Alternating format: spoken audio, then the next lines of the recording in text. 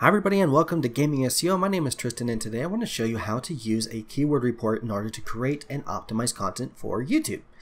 So this is a pretty simple, pretty straightforward process, but it does help if you have a little bit of an explanation, and I kind of want to show you guys the different steps of how this actually works. And we're actually going to be optimizing this video right over here. And you can see that it's already optimized, but I'm going to show you the process that we're going to be going through to actually do this. And one thing I do want to point out is that this is a brand new channel. This is literally the very first video that we're uploading to this new gaming channel. And we're also going after a very competitive keyword right off the bat. And so don't expect to see any super crazy rankings right away. So if you are brand new to YouTube, if your channel isn't very well optimized, or if you're going after very, very competitive keywords, this is kind of a guide of how to do that and the reason that we're making some of the decisions that we are. But don't expect to rank for things right off the bat, okay? So just getting that out there. This isn't something that works instantly. This isn't something that will immediately take you from 0 subscribers to 1 million subscribers in a day. I just wanted to show you the process, and especially going after these more competitive keywords. So first thing we're going to do is we're going to look at our keyword report. Now you can download this off of our website.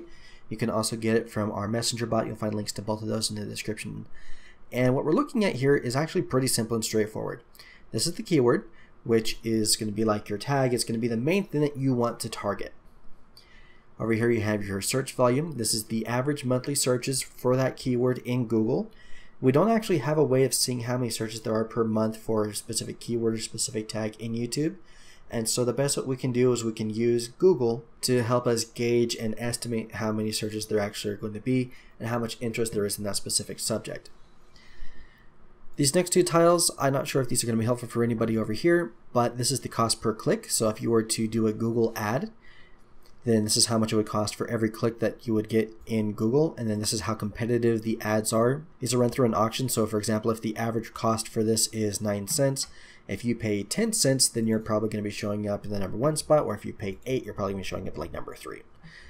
So that's what these are. This will also actually affect how much you get paid in ad revenue once your channel is monetized. So that's something else that's helpful to take a look at.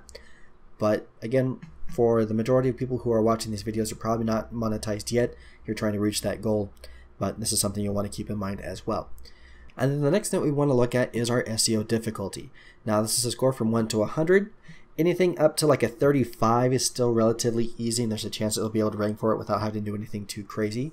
Anything above that is going to require a lot of extra work, and that's when it starts to get expensive, and that's when you want to start hiring professional SEOs to work on things. So for example, if you wanted to rank for Fortnite videos or Fortnite daily moments, like if you want to actually rank for those in Google, then you're going to need professional help, because that's going to be difficult. What I would recommend specifically for new YouTubers is that you look for something that's like at a 25 or lower. You might be able to get up to a 35 if the video is very well optimized, which I'm going to show you how to do. But it's not going to be super easy. So just something to keep in mind. You're looking for easy and you're looking for high search volume. And a way that you can find that using Excel, just come over here to where it says sort and filter, and then go largest to smallest. Make sure you have the E column selected. So why Fortnite sucks, which Fortnite to buy, and Fortnite tracker are probably going to be your easiest keywords to go after. And Fortnite tracker actually has a lot of traffic, so that might be worth going after. Now, when you're looking through these keywords, the most important things that you want to look for are going to be the search volume. You want to look at the keyword itself and see if it's something that you can create content around. So for example, if you're going to be making videos about Fortnite cheats, you want to make sure you actually have access to the cheats, so you can have something, have some way of making that content. And then of course your SEO difficulty, that's going to be how hard it is to actually compete in Google and in YouTube for these specific keywords. Now, as I was looking through this, the keyword that caught my attention the most, because I suck at Fortnite, was Fortnite Ninja. Let's see if we can find that one again real quick. Right here. And I like this keyword because it's probably the closest thing that I can do to something that's actually worth watching in Fortnite. It also has a fair amount of traffic, and it's also a very competitive keyword. Again, I wanted to show you how to rank for a more competitive keyword with a weaker channel. And again, we're not ranking for this keyword quite yet, but I'm going to explain some of that process here in just a minute and why we're still going after this keyword. So now that you've selected a keyword, the next step is to go out and make your video. Now, when you're actually making the video, you want to make sure that you are actually using that keyword in the video. because YouTube is able to pull up subtitles and closed captioning for your videos. They're going to be looking for the use of that keyword. That way it can actually rank you for that keyword. Next, once our video is uploaded, then we want to make sure that our main keyword is, of course, the title of our video, Fortnite Ninjas. Now, because I'm really bad at Fortnite, I decided to tweak this a little bit and turn it into Fortnite Ninja Fails. There's a lot less traffic for it, but once we have a little bit of watch time, once we have some metrics built up on the channel, then the video will start to rank as well for Fortnite Ninja. So we're really kind of planning really far ahead with the content of our channel. So that way, even though we're not able to rank for this keyword now, we will be able to rank for it in the future. So, keyword in your title. And then you also want to make sure that you're using that keyword in the description of the video. So again, Fortnite Ninja right here. And then of course we want to add in some other things. So here's our Fortnite Ninja fail compilation / funny moments video. Here's fail again, stealthy, which is going to be connected to Ninja. So we're trying to use some different variations of the keyword. We're trying to use some different ways of phrasing it. But we definitely want YouTube to read this and understand, okay, this video is about Fortnite Ninja fails. And then below that, I just have the some information about the music that I'm using. Next up we want to do is we want to make sure that our keyword is in our tags. Now, one of the questions that I see the most is how to use good tags or how to use the right tags. And basically the easiest way to think about it is that a tag is like a category, okay, or a group of videos. And so I see a lot of people using tags like the, of, and things like that. And what you're doing is you're telling the YouTube robot that this video is categorized with other videos about and it's categorized or grouped up with other videos about the. And that's just not the way that the system's supposed to be used, and it doesn't make any sense to the robot and just kind of ignores it, and you're wasting space. So use keywords and use tags that accurately describe the content of your video and can help the robots to group it up into specific groups of videos. And what will happen is when you have that grouping set up correctly, and when everything else in your content is based around that specific keyword or group of keywords, then YouTube will actually go and promote it using other functions. So one of the ways that you can get traffic in YouTube is through search, which is the main purpose of search engine optimization. We are optimizing for the search engine. The other two ways that you can get traffic is through recommended videos and then also through something called the browse features. Now, browse features are your homepage things. Whatever shows up in your homepage, that's where it's going to be. And then of course recommendations is when the video shows up at the end or alongside another video on the platform. Now, because our channel is so small, because we're not able to compete for these, for pretty much any of these keywords just because they are very competitive, then what we're going to do is we're actually going to try and get some of that suggested traffic. So let me save this real quick. And one of the ways that we're going to work towards that is using a Google Chrome plugin called vidIQ. vidIQ is awesome and it is free, and I definitely suggest that you guys have this. And what it will do is it will show us the tags that are being used in every single video in the search. Now, I believe with the free account, it will only show you like the top 3. If you have the paid, it will show you all of them. Over here to the right, it shows us what it expects there to be as far as monthly searches, which video has the highest views, what the average number of views are, the average number of subscribers for these channels, the average age, and things like that. And so we can see that this is a very, very competitive keyword. It's not going to be something that's going to be easy to rank for.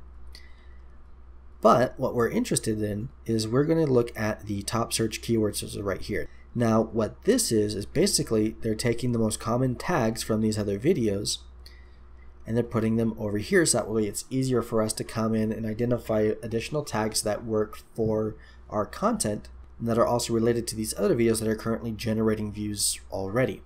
And we can see that a little bit further down over here with the trending views. So for example, we can see this brand new Omen skin from Fortnite Battle Royale.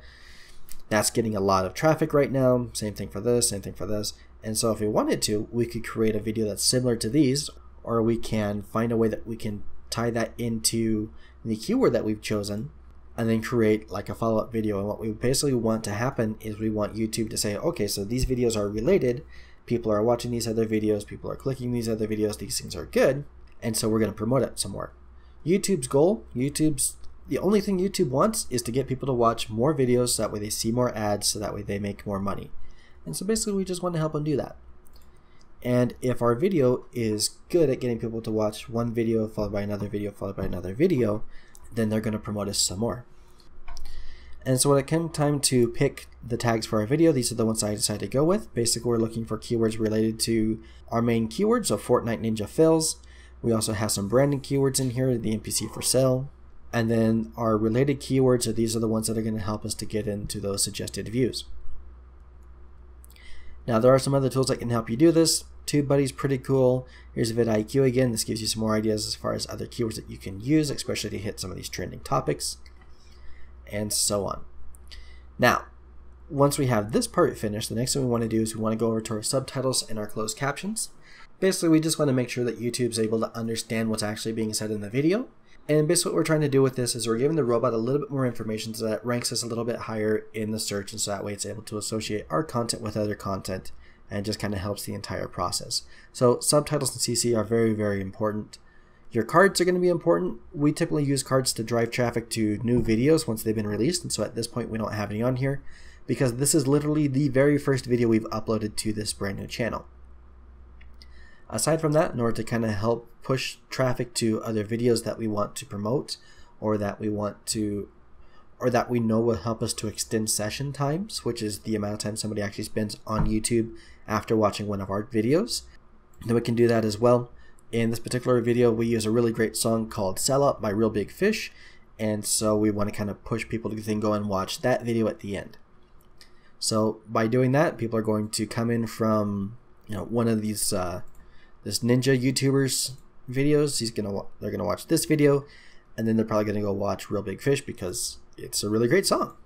And so that way we're forming a bit of a chain, and YouTube sees that and say, okay, people are watching this video, they're watching these other videos, and then they keep watching for another hour, promote this video more because we want people to watch more hours. Now, again, because this is a brand new channel, I don't expect to rank for anything, and it'll take a little bit of time for YouTube to process the video and then to start connecting it to other channels as far as our suggested traffic is going to be concerned.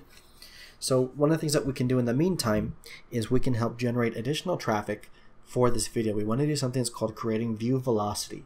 And view velocity basically just is the speed at which a video acquires views. And so what we're going to do for that is we're actually going to take a shortened version of this video, which I've already made, and we're going to upload that to Instagram. And we're going to promote the Instagram video, again using the keyword report, using these tags. These are the 30 most popular Fortnite tags on Instagram. So we're going to take this video, we're going to use these tags, we're going to upload it, and then we're going to invite people to come back to our YouTube channel to watch the full version. Now, something important to keep in mind is that Instagram only lets you upload videos up to a minute long. So when you do your highlights, make sure that you are picking like the really, really good stuff and keep the videos very short. Like I said, if it goes over a minute, they won't let you upload it. But this is another good way you can drive traffic from one platform to the other and generate that view velocity. And once you've done that, then the video will start to acquire watch time, it'll start to acquire engagements, and it will start to rank even if you have very, very, very poor metrics or no metrics like what we currently have up here. You can see we have a whole lot of zeros. I don't know how we got 5 subscribers, but we have a whole lot of nothing. And so that is how this works. Now, this was a really long video, and I appreciate you guys watching all the way to the end. I hope this information has been valuable and helpful for you. And so as a way for me to say thank you for watching through to the end, I'd like to invite you guys to go out and use this information to optimize a video, especially if it's for Fortnite. And then I want you to come back and I want you to place a link to that video in the comment section of this video. And then I'll check it out. I'll look at your tags. I'll look at your optimization. We'll check your rankings, and then I'll give you some feedback and see if there's anything that we can fix or anything that you're doing really well. Now we can kind of share that with the rest of the community, and you guys can grow your own channels from this. Also, if there's a specific game that you would like to get a keyword report for and we don't currently have that available on the website or in the archive, then you can order it from us. You can either do that again through the website or through our Facebook Messenger bot, and you'll find links to those in the description.